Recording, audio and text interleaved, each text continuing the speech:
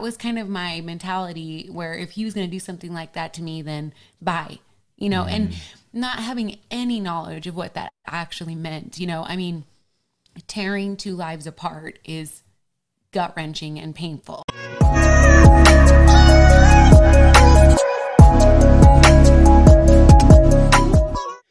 What's up, everybody? Welcome to Couples Connect. We have some special guests with us today. We are talking with Unrelenting Pursuit, Brad and Lisa. How are you guys doing? We're doing good. Yeah, Thank great. you so much for having us. Honored to be on. It's going to be awesome. Yeah, the honor is ours, definitely. Yeah. So we love you guys' content, but I saw that you guys have a very interesting story, which we're going to dive into, talking about going through an affair and a divorce. And how you guys were able to come out of that strong. So we went through the entire divorce process. So we didn't actually get divorced. When I say that we were 1 hour away from divorce, it's an actual literal thing. When Brad called me and said, maybe we can work things out, 1 hour later, the attorney said, the papers are ready. So it was just like, so yeah, anyway, all that to you tell the story. So, yeah. I don't even know where to start. I'll try to figure out where to start. But the big thing is, I want you guys to know right now is like, there's a lot of stuff that I don't, there's like timelines. My timelines are all messed up. So she's got the timelines down, in here. But yeah, my timeline is all messed up. But, I would say it started like way before I did anything, but I look back now and I feel that I didn't have the rooted relationship I should have with God. Like I was just kind of checking the box and, maybe a little more than checking the box, but not really striving to have that grounded, rooted relationship with God, and definitely wasn't my full priority. But anyway, so I travel a lot for work, and I was traveling, and it just kind of, like, it's like, so I put it like, I'm sorry, I'm kind of bumbling around trying to figure out exactly how to say this. I know I bumble a lot, but it's kind of like, I equate it to kind of like eating a buffet, right? Like if you're not going to sit down and eat the whole buffet. You're not going to say, I'm going to eat this whole thing. I'm going to eat this whole, I don't know, turkey, whatever. You're just going to eat a bite of it, and then another bite, and then another bite. And then before you know it, you have eaten the whole thing, along those lines. So I think that one day, you don't just wake up one day and go, I'm going to step out on my wife, keep it a secret, not know what's going to happen, and just live a double life. Like you don't wake up doing that. It's a gradual steps that get you there. And, so I think that's kind of where it started. It just like not being rooted and grounded in the Word of God, not making that a priority in my relationship, starting to like slack off, I would say, in a lot of areas in my life, and just focused on work only, not really focused on my family, not doing any of this. And then when I was being deployed, I was, of course, away from my wife and kids. And then, like I would go out and go get a beer with a few of the guys. And then that turned into more than one, more than staying out just a little bit. Now I'm staying out late, and then staying out later to where now girls are noticing me. Right. And that's like, and I think, and we've talked about this a little bit on one of our episodes, where I think a lot of this stuff is rooted in pride, like, especially for males. It's like, hey, they notice me. What? Like, we had been married 10 years at this point. Like, what? Other people notice me? Other, women notice me? This is crazy. And so then it just kind of kept going from there. And I kept like putting my guard down and kept compromising my spiritual well-being, compromising my physical well-being, and just giving into anything. And this is all while I was deployed. And then I'd come back home here in the United States, like with what I do. So I come back home, and I just kept up the facade that nothing was happening. And then I'd go back out for work, and then I'd start doing everything again. And so it was a weird time in my life, in our lives for sure. But going through it, I thought like this was you know, I just walked away from my faith and walked away from my family and then hid it and thought it was like, again, it's that pride thing. I think it really hits on that where, you know, it's like, look what I'm doing, look, you know, kind of deal. And then God reveals all, you know, truths, right? And so it was revealed. And I came home to not being able to go home. My stuff, she had, rightfully so, like I don't blame her for any of this. I always laugh because when he first told me this, I was like, you realize there was like a 5-week period of time before this happened. I don't feel like it was. That's what I'm saying. Like I feel like it was like boom, boom, boom, boom, right? But anyway, all my stuff was in a shed, moved out of the house. I lived with friends of mine that were, you know, out, that I worked with. And I just kind of wrote it off then. Like, it was like, okay, well, this is over. And I just kept doing everything I wanted to do. Just kept on. And I mean, to the point where I like didn't really talk to my family, didn't talk to anyone that was going to talk any sense into me. I didn't want to hear any of that. I barely talked to Lisa. I barely saw the kids. And it was just kind of like, I just was like, okay, we're getting a divorce. She found out, so I just need to move on. And God wasn't even in the picture for me. It was just moving on. That was it. It was. And really in what was going on. And it's so funny because our stories are clearly, they're so connected, but this all kind of happened very separately. So it's almost like we have these two separate stories that end up intersecting by a miracle. But when I did find out about the affair, we had a good marriage. And so that's why I always emphasize to people, a lot of people who think they face an affair or they face divorce, they think, oh, well, what was wrong in their marriage? What was it that was, you know, this person was doing or that person was doing? We actually had a very good marriage. Looking back, we can always see things that we should have improved on or done differently. But the foundation of a good marriage was there, and we genuinely loved each other. Yep. And so before this happened, if you had told me, like, what would you do if your husband was going to have an affair? And I would have said, don't let the good Lord hit you where he split you. I mean, like, because that was, I don't need a man. You know, I mean, that was kind of my mentality, where if he was going to do something like that to me, then bye. You know, and not having any knowledge of what that actually meant. You know, I mean, tearing two lives apart is gut-wrenching and painful. And, you know, going through a divorce is gut-wrenching and painful. And there's so much pain one way or the other when it comes to an affair, and when it comes to either deciding to reconcile or deciding to get a divorce.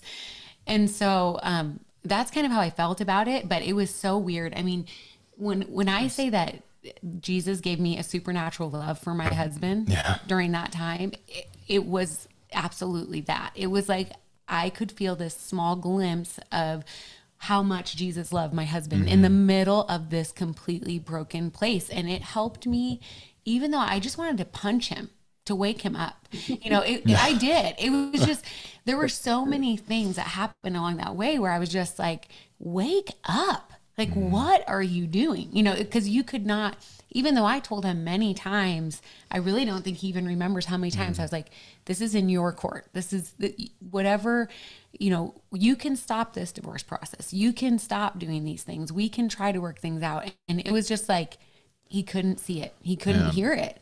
And so I just prayed, and I prayed as I have probably never prayed before. And, you know, there's a scripture that talks about Jesus being close to the brokenhearted. And that was how he held me during that time. It was just walking me through and holding me and giving me little glimpses to the next stage, to the next stage, to the next stage as I went along. And it was this huge surrendering process, right? Because I'm a fixer. So it's like, oh, well, there's a problem, so let's fix it.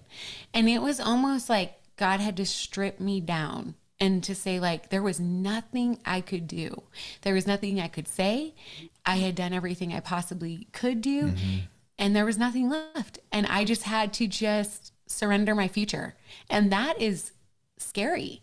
to say like, I had this idea of my future. I had this idea of what my life was supposed to be like. And now it's not there anymore. Yeah. And there's nothing I can do. And so when I surrendered Brad, just, okay, God, he's yours.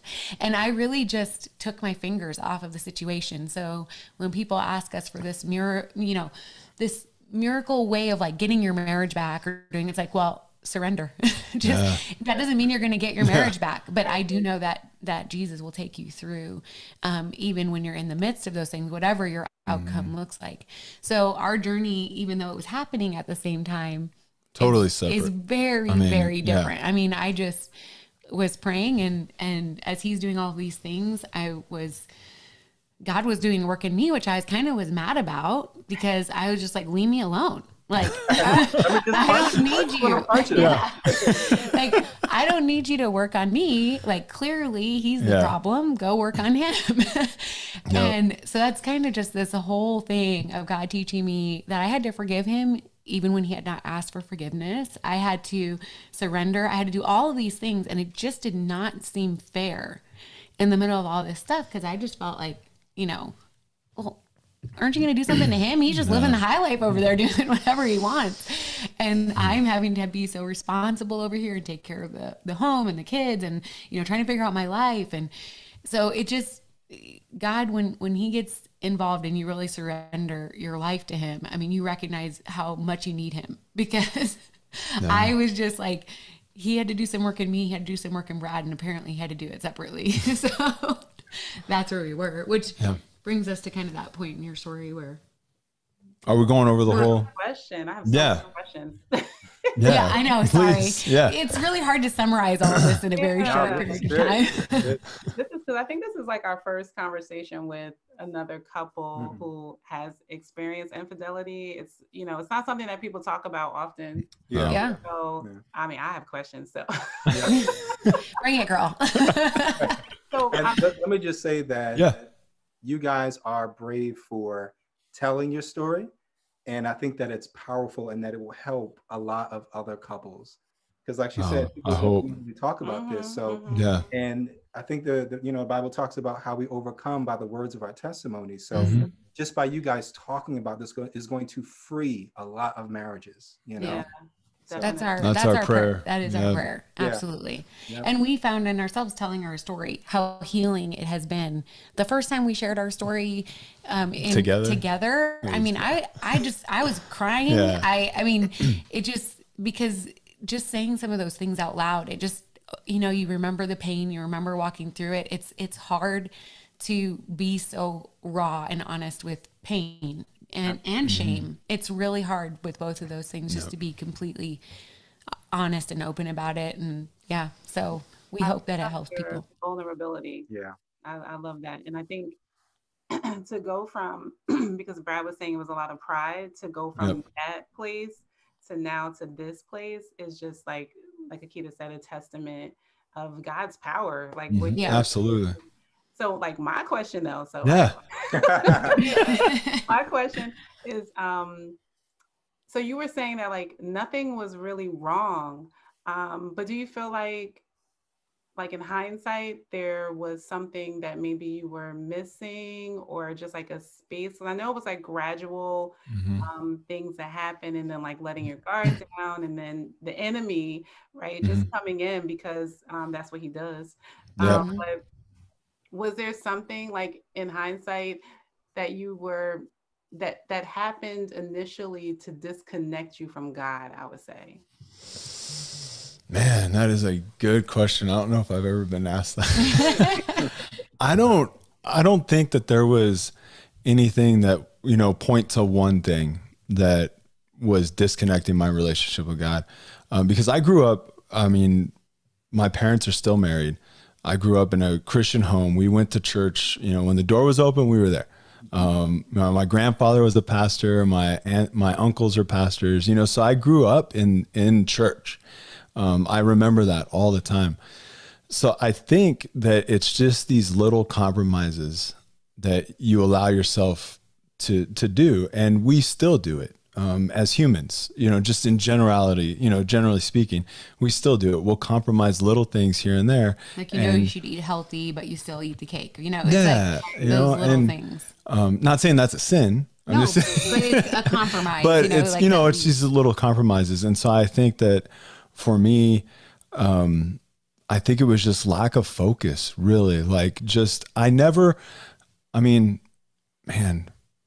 I don't think I ever really understood how deep and how much I should be studying God's word, how much I should be saturating my life with Jesus, with music, with all the things that you do.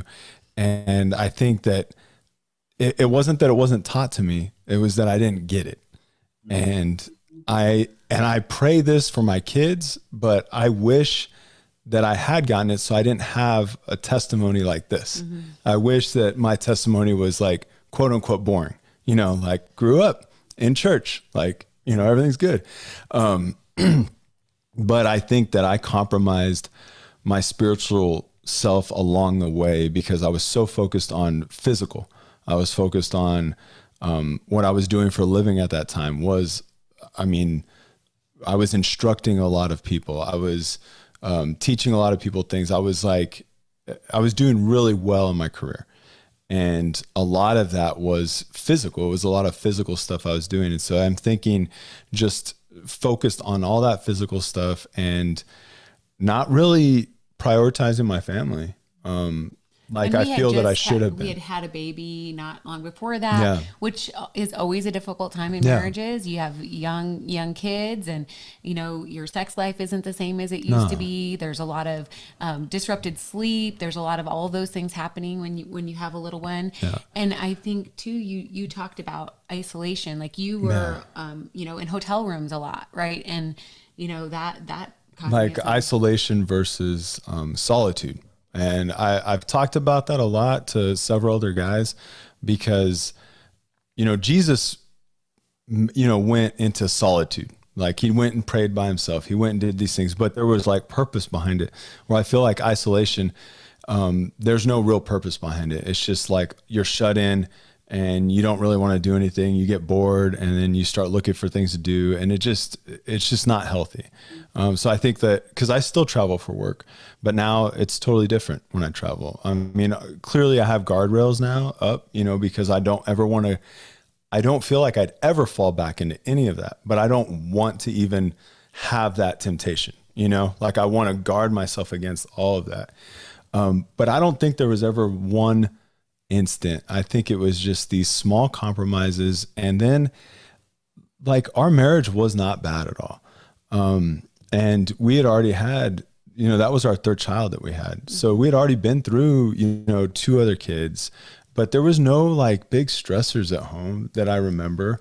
The enemy is patient and he uses every opportunity. And I think that that's exactly what happened with us is just many little fractures that we didn't see. It's like you don't see them until it's all just busted open, and then it's like, what the heck, what's happening? Not realizing that you've had all of these little fractures that were happening. And, you just, in any time that we're doing something we shouldn't do, we justify it. So it's, I justified everything I was doing based on, and I should have looked up these scriptures, but based on basically looking at scripture the wrong way. So, because I grew up in church. And so I would justify this because I had thought of the actions. So like that was in my heart. So I was like, well, the Bible says I already did it. So I guess I just do it, and clearly that's not, the right interpretation of all of that. Clearly, because then it's crazy. But I would for sure 100% say I can't see anything in our marriage in that time that would have made someone just walk away. We weren't fighting. I don't know. Like, I think it truly was all these small compromises and not being grounded, not being rooted, not being, now, like, I do devotions on a daily basis. Like, I want to dive into scripture more. I want to learn all this stuff. And my kids, you know, a lot of people think I'm a little crazy with like music, but like, I want to listen to Christian music. And because I feel like I still hear like the other songs, like it's fine. Still jams to the 90s music. Yeah, 90s music is amazing. Like, yes, right? But I just want to saturate my life and surround my life with Jesus. I just want to keep doing that because I know everyone can slip and you can trip, and you will trip up. We're human. We can't be perfect, but I want to guard against as much as I can.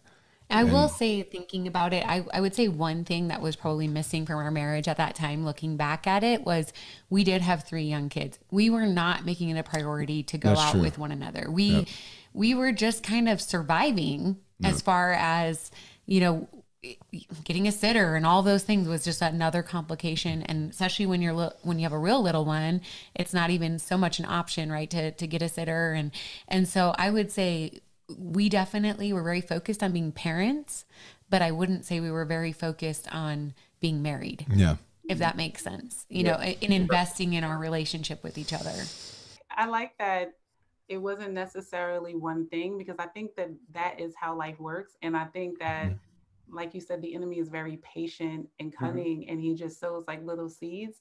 And I understand what you're saying about, you know, now just wanting to be listening to devotionals and wanting to listen to worship music, because it really shifts where your thinking is. Yeah. We always say, which shifts how you feel, and then ends up determining how you behave. And so absolutely. I think it's so important, because that's how it happens. I don't think a lot of stuff is not just like, the enemy doesn't come out, you know, all flamboyant and say, have all these lights on and say, hey, you know, here I am. You know, exactly. No, you know, you brought up about wanting to eat healthy, and that's a great representation, because you can want to have intentions of eating healthy, but then you have a cookie for breakfast. Yeah. And that cookie turns into a burger. Yep. And that burger turns into a bag of chips. And because you already took a bite. You already did it. Exactly. Right. Might as well finish the bag. Exactly. Exactly. You can't eat just one. So no, you can't. You really can't. But I think that's a great depiction. And that's why, you know, we have to, wherever on the spectrum where we're at, whether we think we've made it or whether we're struggling, we all have to be intentional, you know, because any one of us can slip up. You know? Yes. Yeah. So, and it definitely becomes, I think, a heart thing too, because when your mind is in a different space, it impacts your heart. Oh yeah. And then I think, you know, it starts making like calluses and like walls, and then more things can come in because you have like these walls built around. But but I have another question. Yes. So, can you tell us about like how you found out and like what that experience was like for you? Oh gosh, these are interesting questions. I've never had anyone ask us before. Segue before you share that we're a blended family, but I am divorced, and I had infidelity in my last marriage. So like a lot of things that you're saying, I'm like, Yep. Right. That's where I get my questions from. So it really all came out actually just via I would say inopportune text message that was sent. And then you ever just have those moments where you're just like, you know, something isn't right. And it really just was like, I need to go look at the phone bell. And it like all of a sudden just, you know, you just remember exactly where you were, what was going on. And so that was kind of how that all ended up coming out was through that process. And then it was honestly, it was a process of truth being revealed. I remember being very almost angry at God about that, because I just felt like, well, it can't get any worse. And then it would get worse. And then it would get worse. And I can look back at it now and just see God's mercy over me so that he didn't give it to me all at once. Cause I just could not have handled that full breadth of knowledge at that time. It was like, I needed him to sustain me through each moment. And so when all the truth and all these things came out, and then I also had to come to a place of recognizing I didn't need to know it all. And that is a whole other side of things, right? Because I'm sure you understand this. As women, I want to know everything. I want to see every text message. I want to see every email. I want to see every picture. I want to see it all. And I felt like that would make me feel better, even though recognizing that every single thing you see, well, guess what? You can't unsee that. You can't unread that. You can't, and getting to a place of knowing that if we were ever going to move forward, then I had to be okay with closing that door and recognizing that there was this restart point that we had, and I had to say that this is where we're starting again. And then I couldn't take everything that happened before and put it after that point. Yeah. And that is not easy. And if there's anyone facing that right now, you're going to have times when you go back before that starting point over and over. And just like, exactly like you said, that battle in your mind. I mean, this is where it's all won and lost, right? Where, what am I thinking? Yeah. What are my fears? What are my insecurities? You know, there were times, man, I would just flip out on Brad and just like, and he's like, what just happened? Like, I thought we were doing good. And I'm like, we are not good. Right. And so recognizing that he had to give me some restarts, I had to do the same for him. It is a constant process of moving forward. If you're in the space of saying, can we possibly recover? Can we possibly, you know, actually reconcile after something huge? It doesn't even have to be an affair, right? A breach of trust in anything is huge in a marriage. And if you're wondering, can we get past this? It's yes, you can. You can do that. But not just by you. No. And so I would just say that I learned that I didn't feel like I could trust Brad for a long time, but I knew who I could trust. So it was just that constant process of saying, like, I trusted God to get me through, and facing where it was like, okay, what's the worst that could happen? Well, I could lose my marriage. Okay. Well, I was already there. I know that sounds really weird, but just it enabled me to take some really drastic faith steps of saying, like, well, what's the worst that could happen? I could lose my marriage. Okay. Well, that was already on the table, you know? Yeah. So recognizing that I was at a fork in the road where I could choose to take this one road that I didn't know what God could do in that circumstance, and allowing him to move in a way that only he could. And Brad had to be at that place too. So it wasn't, you know, as a woman or as a man, if you're listening to this and like, well, I'm there, I'm ready. Right. And you know, your spouse is like completely off the rails. Like, no, Brad had to go through where God was doing a work in him. So it has to be both of you two being willing to surrender.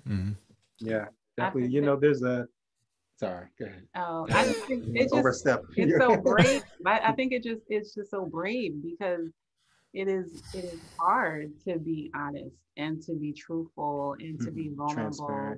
Yeah. I just think it shows such bravery in you guys being willing to do that, and even trusting God, you know, to do it when you couldn't. And I think it's just amazing to see the grace of God over both of you, you know, just kind of how you were able to work through, you were going through, and you, Lisa, how God gave you the different pieces of information in increments. You know, that's, you know, grace of God there. Yeah.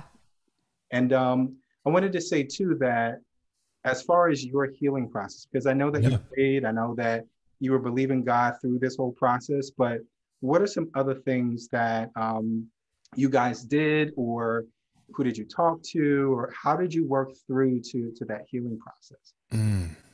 I almost wish that it's funny. I feel like when you're in such pain, it's hard to reach out sometimes. Yeah. It's like you don't go to the resources that you probably should go to. You don't talk to the people you probably should talk to, because it's like you're so cocooned in kind of this pain, and trying to walk through it and navigate it in a really healthy way. I think you can look back and say, these are the things I should have done. And I don't think, you know, we moved almost immediately after Brad came home. So that's like a whole nother. No, it is. It was like a huge life restart. Really. Yeah. That's what happened. And I wouldn't advocate that, because I wouldn't necessarily say that it was, you know, there's a lot of stressors in that. alone. But I do really, truly believe that that was a God moment for us. Because so real quick, going back, like I called Lisa, to start, to see if this is even salvageable. I was driving back from another weekend of just doing whatever I wanted. And I think it was it a Sunday or I don't even know. It was on a weekend. That's it was on a weekend. I can't remember. Anyway, so I was driving back and just minding my own business, driving. And I did have like this, I had this road to Damascus like moment, not as crazy as like the Bible's road to Damascus, it wasn't this bright light that blinded me, but, God, I think there was a crossroads right at that moment in my life. And, God spoke to me and not audibly, I'm not, it's nothing like that, but I knew that it was him. And he was basically saying like, this is it. You can keep going the way you're going. But you're going to lose everything.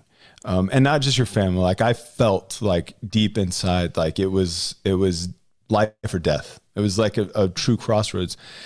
And, but it wasn't this, it was dire, but at the same time, it was like, God's like, I'm right here. Like, you don't have to do this. I'm right here. And so like, I broke down and cried. I called Lisa and asked her like, is there any way, like, can we work this out? And then that started the long process of eventually moving back in the house. Incrementally, even through that, like revealing truths that I thought like, no, I don't want to say anything. Let's just push on. Saying, why God, just let me go. I don't even want to be in this anymore. I don't want to do this. And so when people want to think like, they hear our story and they want to think it's all magically better in a moment, right? He had this road to Damascus experience. He hears from God and then boom, he's a new man, good. Right? And that is not the way that it worked. No. And instead we had to continue to walk through the pain and detoxing. And I would say, for anyone listening, we got connected into a church almost immediately. That's what I was going to say. When we got here. And that was huge. So we uprooted, moved down to El Paso. We're in El Paso now. Moved down to El Paso, Texas.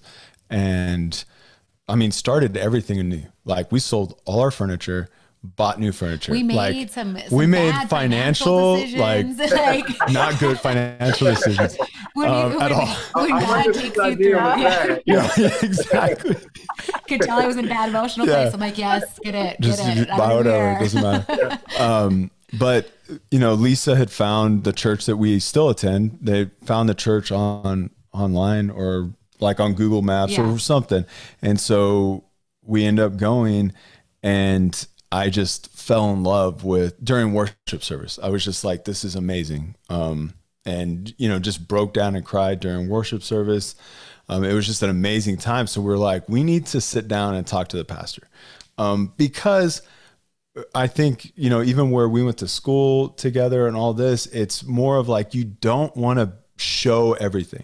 Like it's kind of like the old mentality of church. It's like everyone's perfect. Yeah. You go to church, go and put on your Sunday everyone's best perfect. To be perfect. Like no one's doing anything bad. Everybody's good. And that's not how this church was. It was like, you're broken, get in here and, let's go through this. And so we met with the pastor and, I just told him everything like right away. I was like, here's the deal. And I just laid it out. And I just kind of sat there and cried. Through most of it. It's like, I'm so broken. I don't even know what to do. Like, I don't know what to do right now in this, how do you forgive? How do we do this? How do we have a sex life again? How do you do all of the things, right? That you just feel so very vulnerable, and vulnerable is hard. It's, you feel like you can just be hurt again over and over and over again. And sometimes you are, and it's okay. That's it's thing. Part of the process. It is part of the process. And so he really guided us, sometimes like, face to face, and sometimes just being our pastor, just being that support element, and the church was our support element. And that really guided us along. I was just going to say something that I think was so pivotal in our journey in that moment was meeting with him and him speaking life into Brad's future.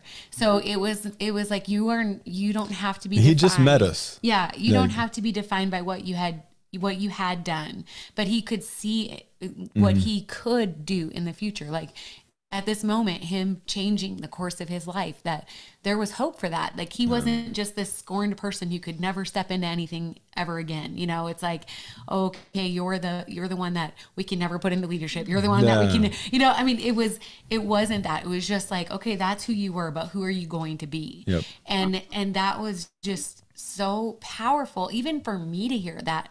I could start to see like, who could Brad become, not who he was, not wanting what this man was before the affair, or even, you know, this idea that I had in my mind, but what was God doing for his future?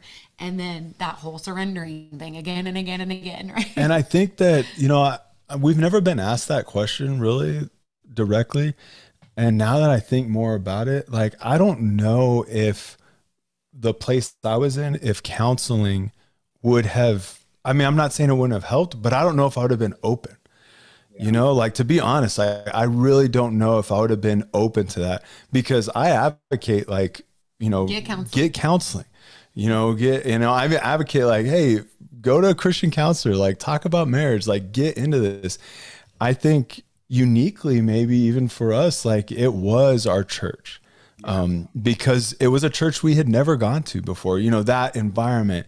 And I think that really pushed us. And then, him speaking life over me after I just like threw up our whole testimony on him, you know, and we're still in the middle of healing, you know, it's still fresh. That was part of it too, is I think our willingness to say that.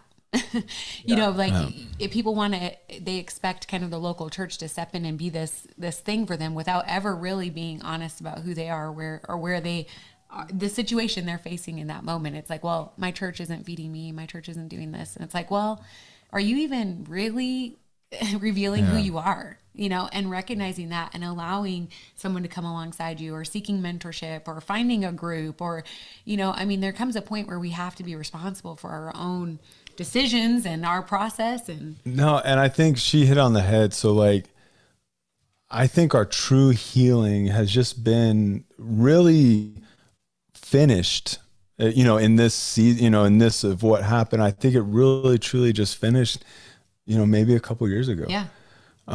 Because I still felt a lot of shame. We're almost 10 years past this affair. Yeah. Wow. So this was in 2011. Yeah. That this happened. We celebrated our 10th anniversary a few weeks afterwards. I found out we're almost about to celebrate our 20th in June. Yeah. So, you know, just when I say that it's a process, people need to know that it's not quick, but it can happen. And it's worth it. Yes.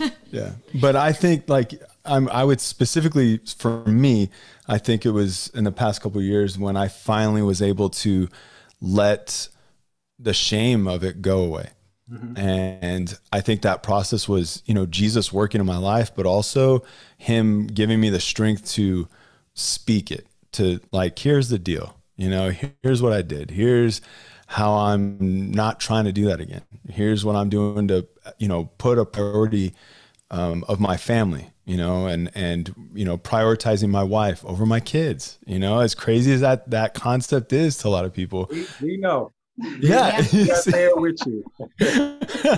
You know, and so, I mean, because I think there was at one point, I don't know if we were arguing or if I was just talking to Lisa about it, but I was like, yeah, I look in the mirror and there was times, not anymore, but there was times where I just felt this shame. You told me in that moment, you said, we had been in a fight.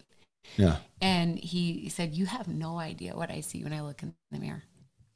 And I was just like, and it was like, it hit me in that moment, because part of me wanted him to see that in the mirror. And, you know, a part of me wanted him to just stay in shame. Like, I wanted him to like feel everything he had done and hurt me, and to have an understanding of how deeply he cut me, you know? And so then it was like, and then I was just like, oh my, that is not a very Christian thing to feel. You know? It's real. It's real. Yeah. Yeah, it's real. And then, you know, so I started praying from that day forward that he would stop when he looked in the mirror, that he would not see what he had done, but he would see what God had done for him. Yeah. And I started praying that like every day. And it wasn't an overnight thing for him either, but there came a point where that. But there was a point where I was praying, and it was, you know, I'm praying to like these raw prayers, you know, they were different raw prayers than Lisa, but they were raw prayers where it was like, I'm sorry. Like, I'm sorry. I know you forgive me, but I'm sorry. Like, I can't believe I did this. And, it was that point of God really putting it on my heart and saying like, stop looking at the scars that you gave Lisa. Stop looking at the scars that your kids have. Stop looking at the scars you have. Don't look at them as things that I did, but look at God healed. Yeah. That was a pivotal point in letting go of my shame and understanding that the scars don't go away. They're there. They're there for life. But it's the perspective of looking at them. You know, I could always think like I gave these scars to Lisa, but now my perspective through God has changed, where it's like, God's like, no, you might have done that, but look, those scars are me healing. And look what we've done. You know, look what he's done through all this. Yeah. And so that was a huge part of our healing process, I think. Yeah, I think that's great. And I think it's amazing, both Brad and Lisa, just how you guys are so honest and so real about how you handled it, and how that, you know, it wasn't overnight. Like, you were still, you know, working through things. You may have still had some resentment, but, you know, that's what people go through, you know, and people do try to hide it and just show their good side and show their Instagram self. Everything's fine. Everything, you know, nothing is wrong. But this is so powerful, you know. Even the moment you had, Lisa, where you were like, I kind of want him to sit in this shame. You know, that's a real feeling. That's what people actually go through. So I just think that's so powerful. And I think what you were saying before, it doesn't necessarily have to be infidelity. It could be other things that can the marriage. And I love that what the pastor gave you was hope.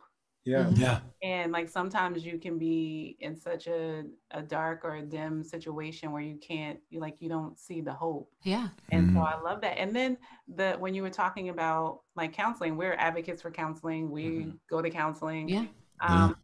But there's also like a spiritual component, and it seemed like there was a spiritual healing that needed to take place. Yes. And that's why, and also to say that, like, you know, you can go to a professional counselor, but the church also, like, you know, people are there to help you. It's supposed to be the hospital, and not the museum, and not the museum, you know. Right. And truth be told, you know, God will work however he wants to work. Yeah. So if it wants to be through a counselor, fine. If it wants to be through a preacher, if it wants to be through a donkey, you know, or somebody, exactly. You know what I'm saying? You know, however he wants to heal, he's going to do it his way. Yeah. So I think it's just great to hear your guys' story, that it's not always a cookie cutter path to where you head to, you know? And but I love your transparency. Hope. Yeah. That is thank like you guys. my complete soul right now. Yeah, I'm telling you guys are like, Yeah, we gotta get taking notes and everything. We gotta get better. Well, I mean, you know, clearly like that pain, and it's so hard when you're in that to feel hope. It really is. Yeah. And you know, whether your story ends up where we are, where you have restoration in your current marriage, or whether you end up walking through healing in a different way, and God uses that story in a different way, I just think, you know, no matter what, you have to walk through healing. And it's. So that's what it's just constantly like, you know, God kind of took me on my own journey of healing before he brought us together, and we could walk through that. But it's no matter what, I had to heal. And it was recognizing like I was getting divorced. I really came to the realization like my marriage was lost, you know, and that was the way it was going to be. And I could choose, you know, there's that saying, you get bitter or get better. Right.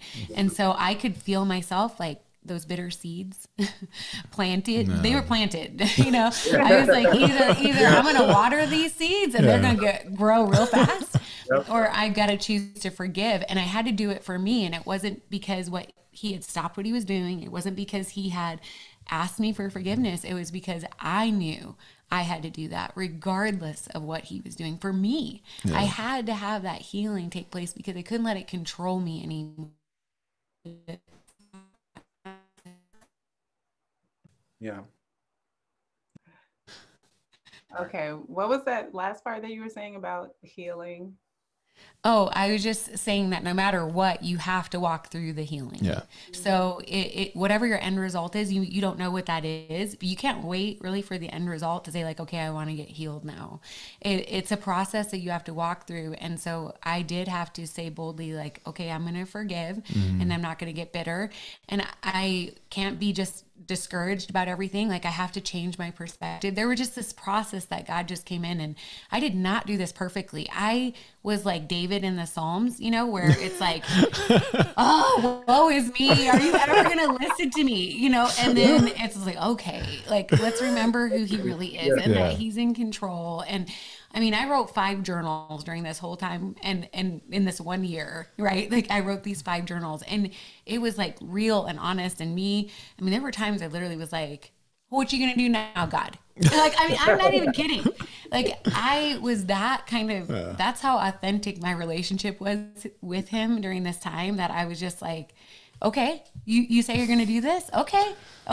And I mean, like challenging him, questioning him. I was angry with him. I did all of those things, but I always came back to who he was. And at the end of that time, I was like, okay, but no, he's in control. He has a plan. It is bigger than what I can see. He has me. He sustains me. So I would say to anyone who's going through those things, like that thought process will change your life, right? What you put in here, what you put in your brain will change your life, just like you said. So if you just accept the lies that the enemy wants to give you, then there you go. You can go down that road. Yeah. If you begin to plant God's word in your mind, it does turn to action. It does transform your life. And so I got real intentional about knowing God's truth so that I would be able to recognize the lies of the enemy, because the enemy was really trying to get me to believe a lot of things during that time. Yeah. Your handle is Unrelenting Pursuit. Yes. Right? Unrelenting Pursuit _ on Instagram. Can we get it right? So make sure you guys go follow them. But tell us, where did you get that name from? This is kind of an interesting story, actually. Are you Am I telling? I don't know. Well, it kind of actually came from, we're in the process of kind of taking really big faith steps in our life. And so our story, I don't know who your audience is as far as where their faith walk is, but our story is very faith-filled. It would not be what it is. Yeah, I don't think so. Without God. And so we have kind of just been in this process in this past year of just kind of surrendering our story, if that makes sense, and saying like, we're going to just let God do whatever he wants to do with this really broken story that we have that is a miracle. And so we want to be a vessel where we can just breathe hope into hopeless places, right? Because every marriage faces some aspect of feeling hopeless. Yep. And so we really wanted to start letting people know that there could be hope there. And Brad actually came home one day and he's just like all fired up, like, we are going to write a book. We're going to do a podcast. We're going to do this, blah, blah. And I'm just like, we're going to do everything. Yeah. Right. Which is not like him. No. I'm more of the person who's like, oh, let's try this thing, or let's do this little idea. And so I just did not react like someone should. And I just kind of gave him this dumbfounded expression. Didn't even explain to him, kind of how God had been working in my own life during this process. And he's like, and God even gave me a name.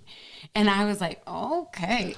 I don't feel like I was preaching to you though. Like you're making it sound like I was like yes, like all fired slamming the pulpit. Listen, he came in just like, this is what's going on. And like, he was fired up, and she blew me off. I really kind of blew him off because it was petrifying for me to think that I guess I'd actually have to start doing what I said that I would do, if that makes sense. So like if God lays something on your heart and you just kind of feel like you're in this waiting season, and then all of a sudden it's like, oh, I guess I have to go from waiting to doing.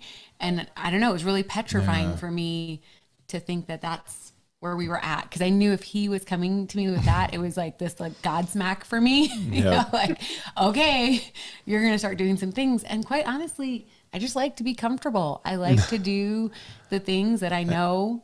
Yeah. And so it was difficult. No, all that to say that Brad came up with the name.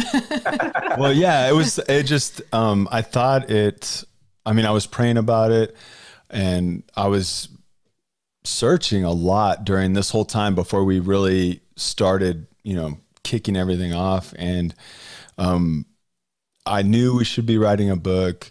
I felt the tug the whole time. I knew we should be doing something.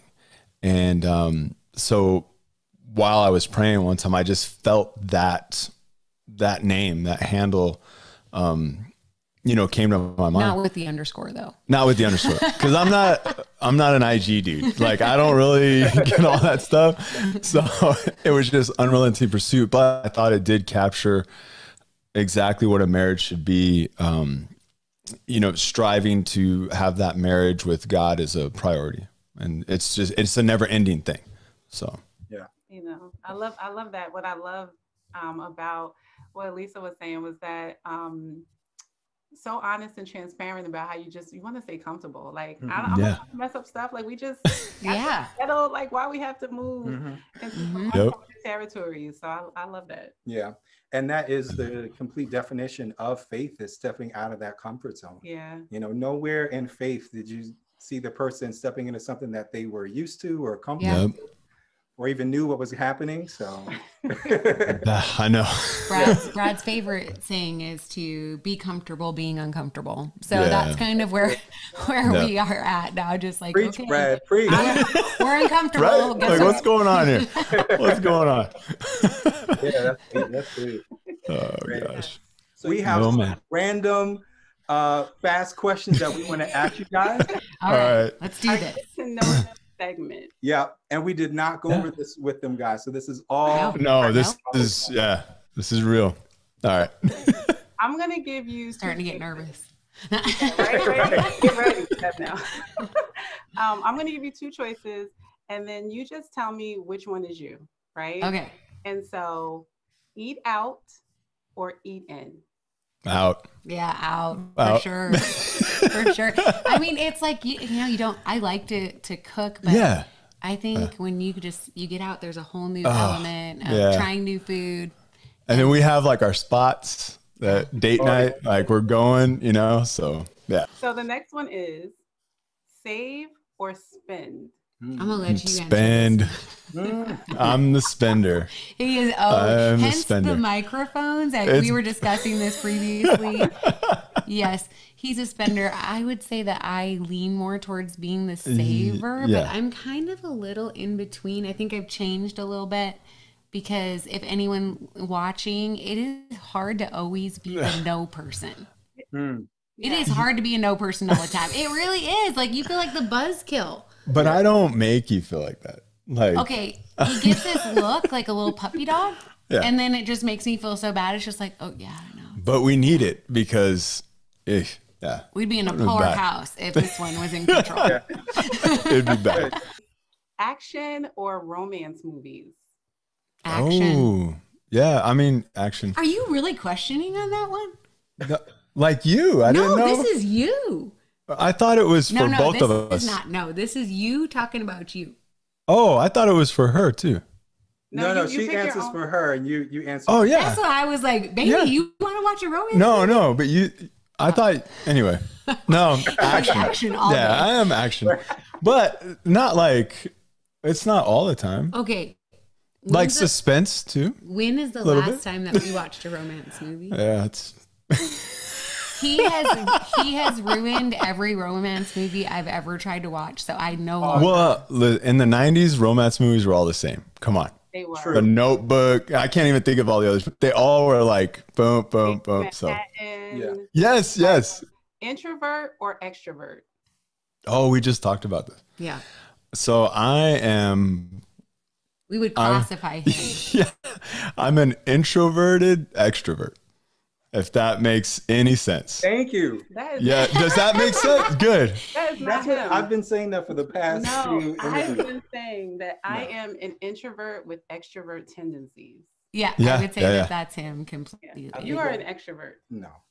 Yes, you are. I would say that I'm more on the extrovert side, but I definitely do still need like my solitude. And so I definitely know that if I have pushed too much, been around too many people for too long, like it's a problem. Like I need to have my space too. So maybe we're both introverted extroverts. Probably. Like there's times where like I just don't want to talk to anyone. Here's the difference between my husband and I. I can fake it till I make it in those situations. This one, no, he gets a face. Try. That's it. I try to. He's like, I'm done with people. Out of nowhere. Yeah. Yeah. Oh yeah. Yeah. Exactly. Same. Like, I'm done. Yes. Yes. I'm done. I'm good. Okay, this is the last one. This one has 3 options: Audible, actual book, or podcast. Oh, man, that's changed in my life a little bit because I'm an actual book girl. Like I want to sit down with my highlighter, my pen. I want to, just all over. And I also just for fun, like a good book.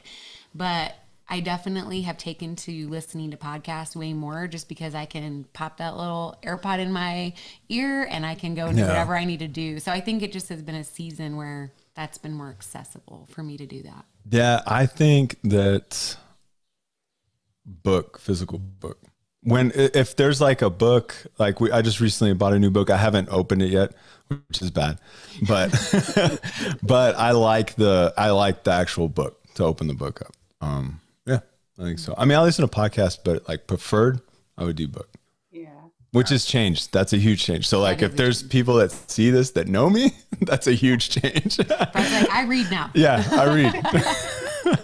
That's good. That's good. Yeah. I thought you guys were going to say podcast because you have your own podcast. You would think. Right? Yeah. Yeah. Like listening to a bunch of podcasts to get ideas. I listen to podcasts every day. I'll see her little AirPod in her ear and she's running around the house doing whatever. Yeah. I'm a multitasker. Yeah. Thank you guys so much for sharing. Oh, thank you guys. It's been good. Yeah. It's been awesome. We do pray thank you so much. If there's anybody out there that does feel hopeless, we just pray that right now, that whether your marriage just feels like it's crumbling or just personally, that God is always a redeemer of our broken places. So absolutely. That's right. Yeah. That's right. Yeah. This is definitely a chain breaker episode. This is going to break a lot of chains. So, yeah. Pray it. Definitely. So before we let you guys go, I want you to please tell our viewers how can they reach you? What do you got going on? When is the movie coming out? All of that stuff. That is a far for the future. So you can get a hold of us on social media, Unrelenting Pursuit _. Facebook is just Unrelenting Pursuit. And like I said, you can go to our podcast, Unrelenting Pursuit, on Apple, Spotify. We haven't made the YouTube journey yet. No, we haven't done YouTube, but we're talking about it. Yeah, every Wednesday we push out a new episode. Yep. And for anyone that hasn't listened to them, they're very chill, just like this, just very chill. And we just kind of want it to be like someone sitting there at the table with us, drinking some coffee and just talking. And so that's kind of where we go, unedited. Yeah. So, which is always interesting. Yeah. Thank you guys so much. So you guys go follow Unrelenting Pursuit _. Make sure you get it right. Check them out. Listen to their podcast every Wednesday. They are definitely going to bless you, and show them some love. Drop a comment, do a share, something to let them know that you miss them. So thank you guys so much. We appreciate it. We appreciate it, guys.